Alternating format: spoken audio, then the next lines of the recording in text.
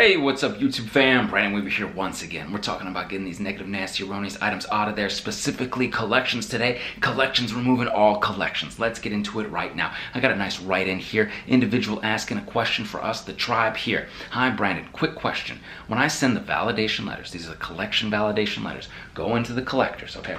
When I send the collection validation letters to the collection agency, can I put all the accounts they have under me in one letter?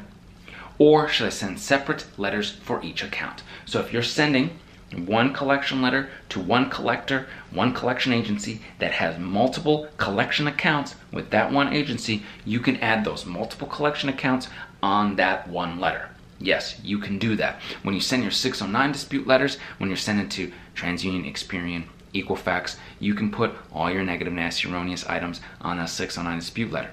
Now, if you go into the collector and you have different collection agencies with different collections, then you could send multiple letters for those specific collection agencies and put the amount of collection accounts that you have with that collector with that letter. So maybe it's one with that collection agency.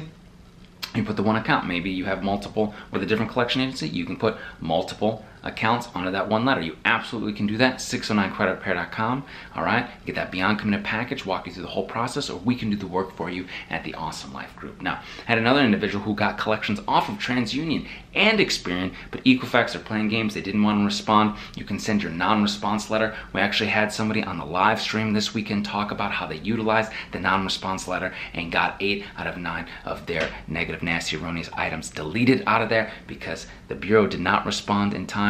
They sent the non-response letter and were able to get those negative, nasty, unverified, inaccurate, obsolete, outdated information off of their credit reports. You could do the same. 609creditrepair.com. We can do the work for the AwesomeLifeGroup.com. Hit the subscribe, try button, that bell for notifications the next time I go live. And until I see you in person, I will see you on the other side. Take care.